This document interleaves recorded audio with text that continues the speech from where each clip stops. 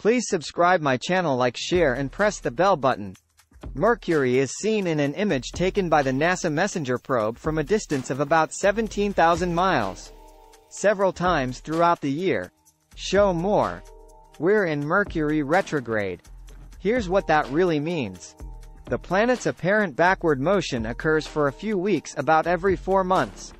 Here's what's really happening, and how astrology became a modern phenomenon. What happens during Mercury retrograde?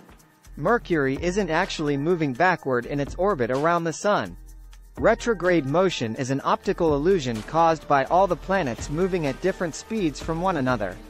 It's kind of like driving on a highway with multiple lanes going the same direction, explains Carolyn Ernst, a planetary scientist at the Johns Hopkins University Applied Physics Laboratory and vice chair of NASA's Mercury Exploration Assessment Group.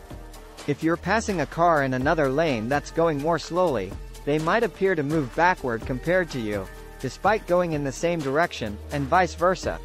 That's what happens when Mercury laps Earth. Amidst ancient astronomers' Earth-centric ideas about the heavens, a celestial body appearing to move backward would have presented an eye-catching conundrum. Indeed, the apparent retrograde motion of planets was documented quite early in human history. First recorded observations of Mercury retrograde. Mercury retrograde was probably first documented by Babylonian astronomers around the 7th century BC, says Matthew Ossendriver, a historian of ancient science, Assyriologist and astrophysicist at the Freie Universität Berlin. Those ancient astronomers etched astronomical diaries into clay tablets, describing the motion of the planets in detail, including how Mercury appeared to slow down and loop back on itself. The Babylonian astronomers also created formulas to predict where celestial bodies, including Mercury, would appear in the sky. They had a very clear mathematical understanding of that motion, Ossendriver says. In Babylonia, the planets and the stars were viewed as manifestations of gods, he adds.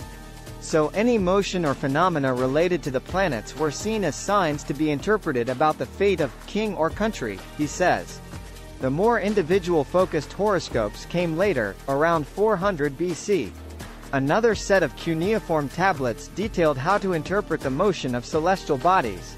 Unfortunately, the tablet interpreting Mercury's motion is missing, Ossendriver says, so we don't know what omens the Babylonians saw in Mercury retrograde. We do know the Babylonian name for the planet Mercury means something like the jumpy one, Ossendriver says. It's a planet that jumps back and forth.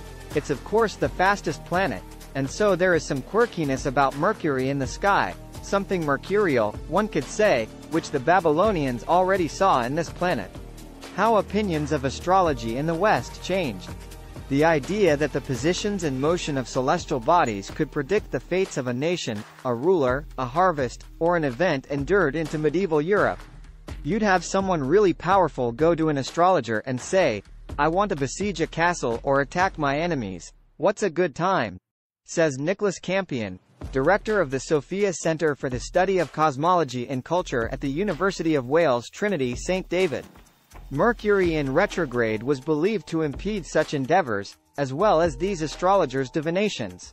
In fact, Campion adds, some astrologers might say they couldn't read the chart when Mercury was in retrograde.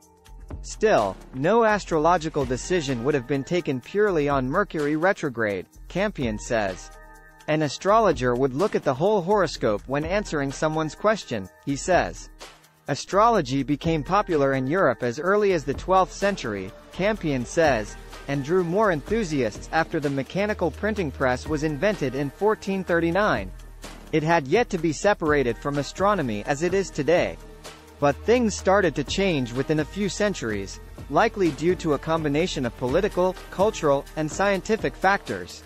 In 1543, Nicolaus Copernicus proposed that our planetary system centered around the Sun, not the Earth. When Galileo started turning telescopes on the heavens in the early 1600s, the heliocentric model caught on, which, for many people, made astrology a bit less likely, Campion says. There also may have been a political component eroding interest in astrology, he adds. During the tensions around the English civil wars in the mid-1600s, astrology became associated with radical Puritans who overthrew the monarchy in 1649. Once the monarchy was restored, all things seen as radical were rolled back. By 1700, astrological consultation for personal destinies and the use of personal horoscopes pretty much disappeared from Europe, and was no longer taken seriously by educated people, Campion says. Astrology endured only in the publication of monthly or annual almanacs. A modern phenomenon. Horoscope astrology began to resurface around the 1920s, Campion says, with regular newspaper columns describing predictions for the 12 zodiac signs. But the popularity of the concept of Mercury retrograde has been a more recent trend, particularly in the last 5 years, says Jennifer Freed, an astrologer with a PhD in psychology. Retrograde is a concept outside of the zodiac signs, so it can appeal to people who are new to astrology, she says. It's adjacent to everyone's experience, she says. No one's left out of the conversation. Want to see Mercury go retrograde in the sky? Because of its speed, Mercury goes retrograde multiple times in an Earth year. After being in retrograde from August 23 to September 14, the planet will next appear to move backward from December 13 to January 1, 2024. Keen skywatchers might be able to watch Mercury appear to slow down and then reverse direction during those periods, says Ernst. The trick is to look at where Mercury is in the sky relative to stars or constellations every clear night, and make note of it.